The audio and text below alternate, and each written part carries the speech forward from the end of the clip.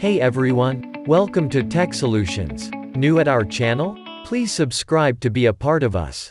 Let's dig in. Zorin OS 16 is just released. Do you want to install most recent version of Wine on your Zorin OS? Let's make it easy for you. Just stick to the video till end and achieve your objective. Open Terminal app on your Zorin OS. Do an apt update. Please do not skip this step.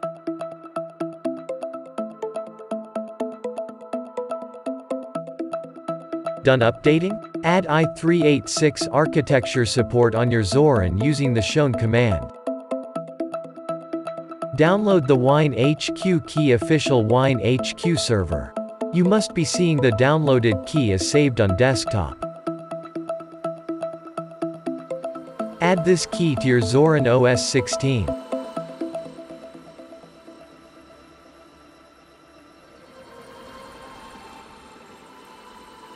Done adding? As Zorin 16 is based on Ubuntu Focal, add this wine repository on your Zorin OS with the shown command on your screen.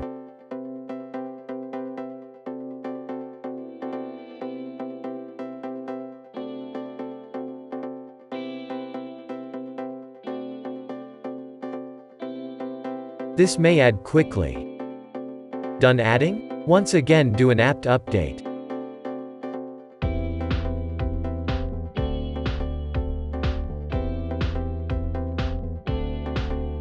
Use the apt install command to install Wine.